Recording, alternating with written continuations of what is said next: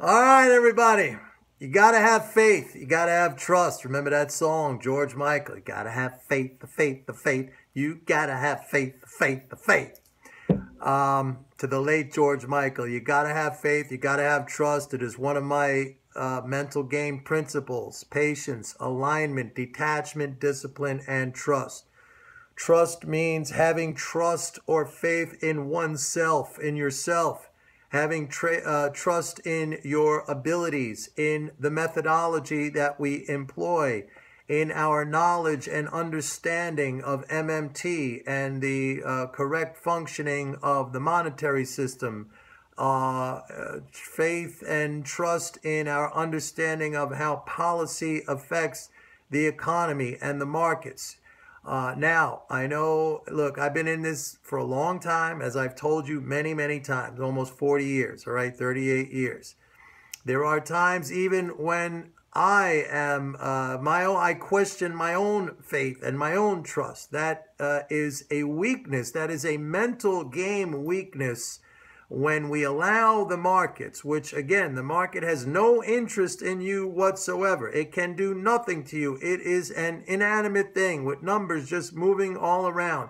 You project your emotions onto the market and it reflects back onto you. If you lose faith or lose trust, then you have basically put yourself on the path to losing, okay?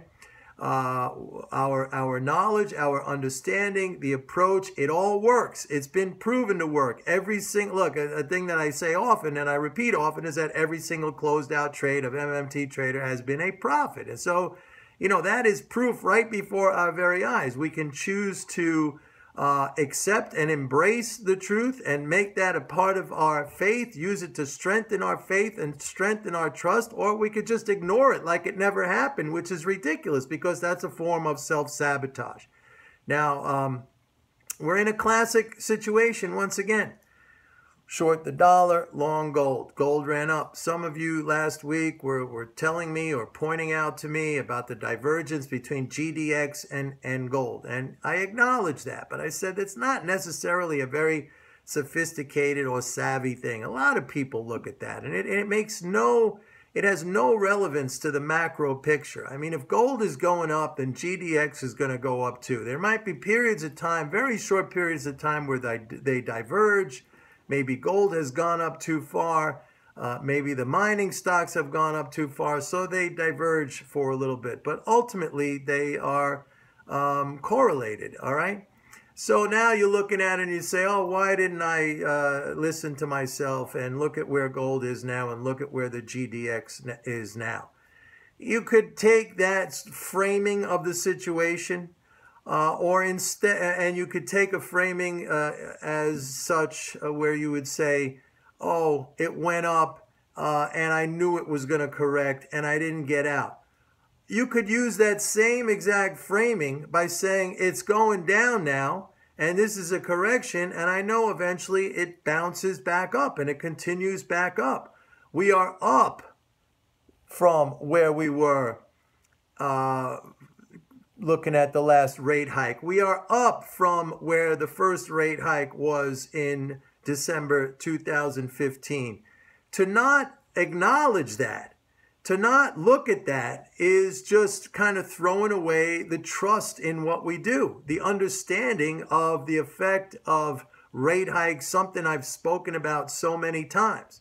So again, if that's your feeling now, and if you feel anxious, and if you feel frustrated, and if you are beating yourself up because you didn't take that profit when it went up to 1263 or wherever the GDX was, 24 something, then you have basically abandoned your trust, you've abandoned your faith, you have chosen to frame it in a negative way, a way that it is against you, which is an attack on yourself. It's beating yourself up. It's it's circumventing or undermining your confidence, undermining your self-esteem, knocking yourself down a peg or two or three. And that is not helpful. It is not helpful.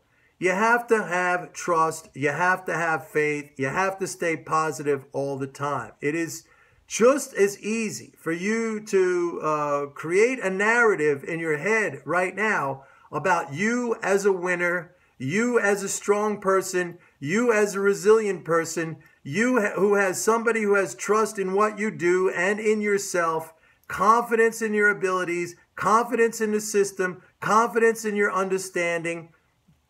Just as easy to do that than to be beating yourself up and say, why didn't I get out over there? Look at where it is now. It's going down. I mean, these are all things that make you weak, make you vulnerable, make you susceptible to either loss or deciding to quit the game. All right?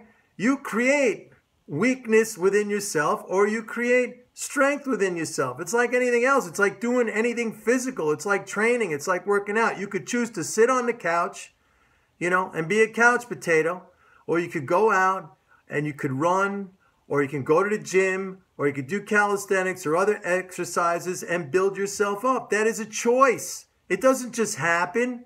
It doesn't just fall upon you that you're strong or you're weak. That is a choice. Maybe some are born with a little bit more athletic ability or musculature than others, but everybody can build themselves up. And that goes for the mental game as well.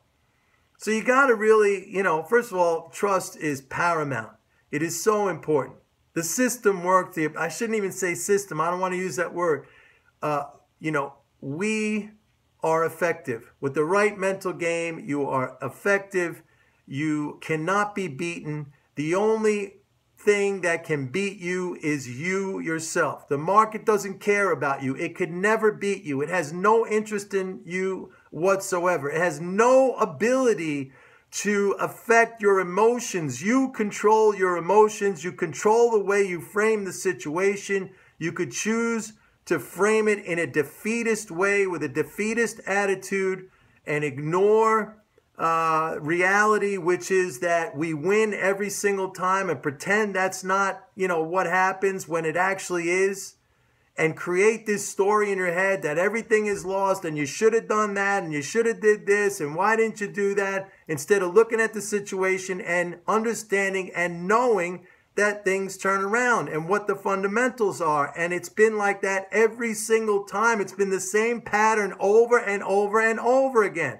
You could choose to trust in that, something which has shown itself to be true every single time. And even if it's not true, even in times that maybe the analysis wasn't 100% correct, we still get out with profits. So it's a choice. Everything is a choice. And you have control over those choices. You and you alone have control over those choices. The market doesn't have control over those choices. Somebody else on TV or some other YouTuber doesn't have control over those choices. Something you read in a book doesn't have control over those choices. You have control over those choices. So make the choice. You're either a winner or you're a loser. Don't be like the people who say this is not my style, because that's just a euphemism. That's just another way. That's a code way of saying I am a loser. They won't accept it. They won't accept it, so they frame it. Everybody frames everything the way they want. Okay, if you are a loser, most likely you're not going to come out and say you're a loser. And most likely you're happy being a loser, but you don't even understand that. But you're going to say it in a way that makes it sound like it's not your fault, like it's something external, okay? Like it's something you have no control over. That is BS. That is garbage. That is crap. You have control over everything, 100% over every outcome. You have control, all right? At least insofar as it comes to trading. You have control, all right? You might not have control about getting on an airplane and that thing goes down. But thank goodness you're not in that situation. You're dealing in the markets where you have control over profit and loss. So start to think that way. Start to think that way. And stop thinking in a negative fashion, and stop casting away your trust and your faith, and stop ignoring reality. The reality being that we win every single time. Look at it. It's there. It's a fact. It's a reality. Accept it. It's not a bad thing, believe me, to win every single time. That's what we do. That's what we do. Bye.